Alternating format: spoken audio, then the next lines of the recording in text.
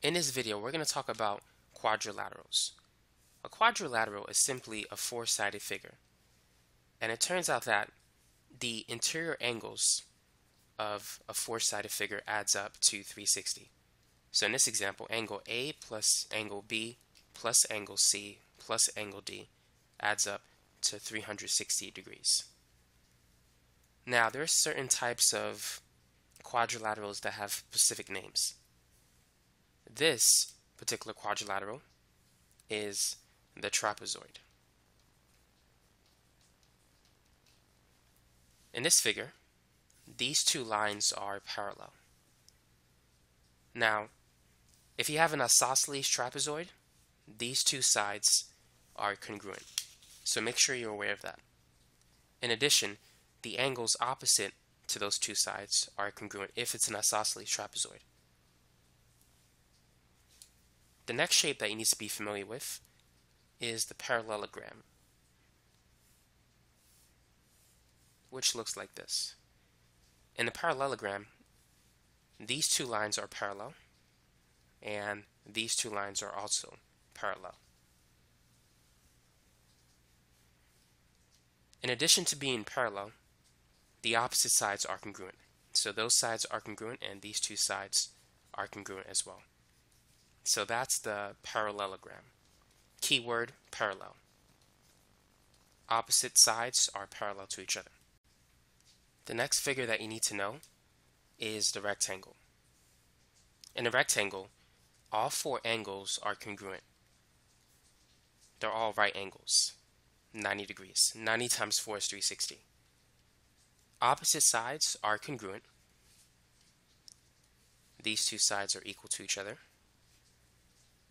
And the opposite sides are parallel as well. So the rectangle is like a parallelogram, but the angles are 90. So these two sides are parallel to each other, and the top and bottom line are parallel to each other. So that's the rectangle.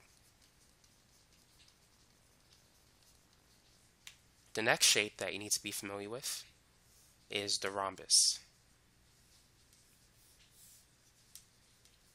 In a rhombus, all four sides are congruent to each other. This might not be drawn to scale, but it's supposed to be like that. Let me draw a better picture.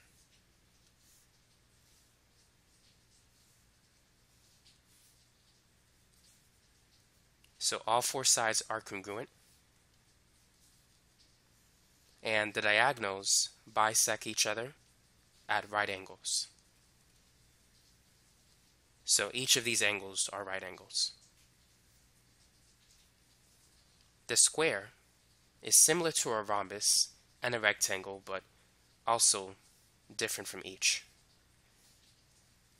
Like a rectangle, all four angles of a square are 90 degrees. Unlike a rhombus, all four sides are congruent.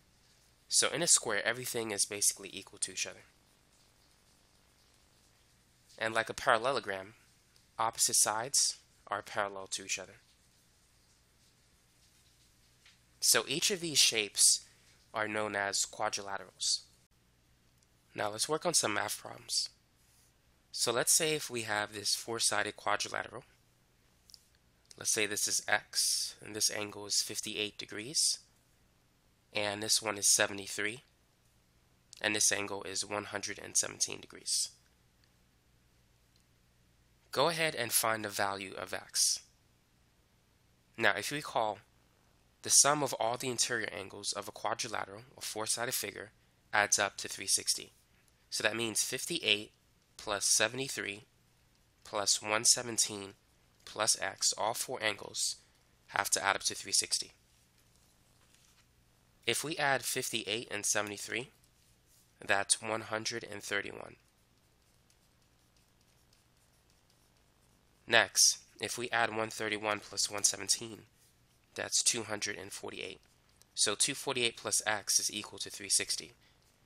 To find the value of x, we need to subtract both sides by 248.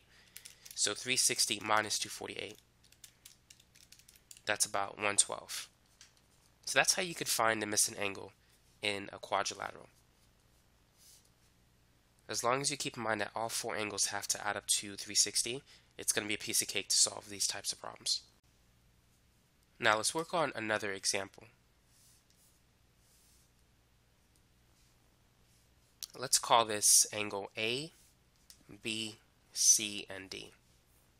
So angle A is equal to 5x plus 10. Angle B is 10x minus 30. Angle C is 95 degrees. And angle D is 4x. Go ahead and find the measure of angle A. Feel free to pause the video and work on this example.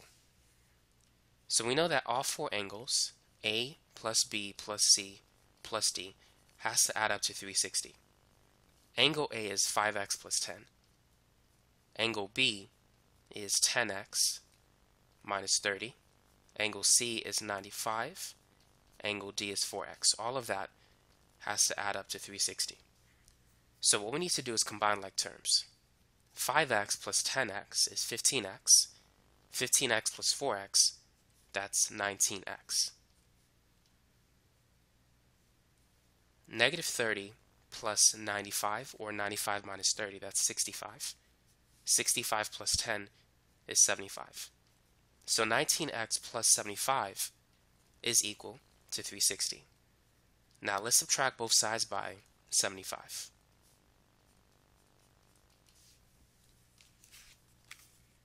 (360 minus 75 is 285. And 285 divided by 19 will give us an x value of 15. So now that we have the value of x, we could find any angle that we want to find.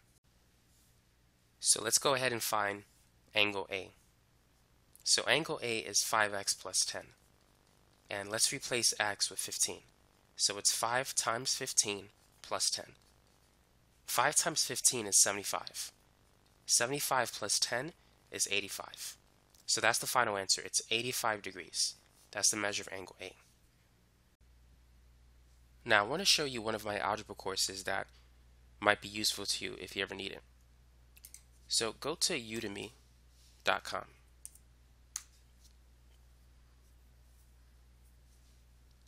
Now in the search box, just type in algebra and it should come up.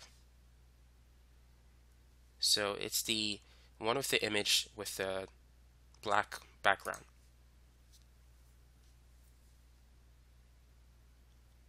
So if you select that option, and if you decide to go to course content, you can see what's in this particular course. So the first section, basic arithmetic, for those of you who want to focus on addition, subtraction, multiplication, and division. And it has a video quiz at the end. It's a multiple choice video quiz. You can pause it, work on the problems, and see the solutions. It covers long division, multiplying two large numbers, and things like that. The next tutorial is on fractions. Adding, subtracting fractions, multiplying, dividing fractions, converting fractions into decimals, and so forth. So you can also take a look at that. Next, solving linear equations, which we covered, and just more examples if you need more help with that. The next topic, order of operations, which is also useful. Graphing linear equations. You need to know how to calculate the slope. You need to be familiar with the slope-intercept form, standard form, and just how to tell if lines are parallel, perpendicular, and so forth. And there's a quiz that goes with that as well. The next topic is on inequalities and absolute value expressions, which are also seen in a typical algebra course. And then we have polynomials, and that's a long section. And then factoring, that's another topic you need to master. And then system of equations. You can solve it by elimination, substitution. There's also word problems as well. Sometimes you got to solve equations with 3 variables, x, y, and z. So that could be helpful.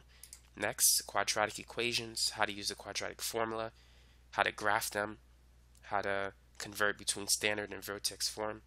And then you have rational expressions and radical expressions, solving radical equations, simplifying it, things like that.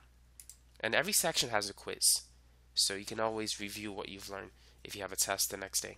So here we have complex imaginary numbers. You need to know how to simplify those. Exponential, functions, logs. I have a lot of videos on logs. And then this is just functions in general. Vertical line tests, horizontal line tests, how to tell if a function is even or odd. And then conic sections. Graphing circles, hyperbolas, ellipses, parabolas, and things like that. There's 2 video quizzes because it's actually a long section. And finally, arithmetic and geometric sequences and series. So that's my algebra course if you want to take a look at it, and let me know what you think.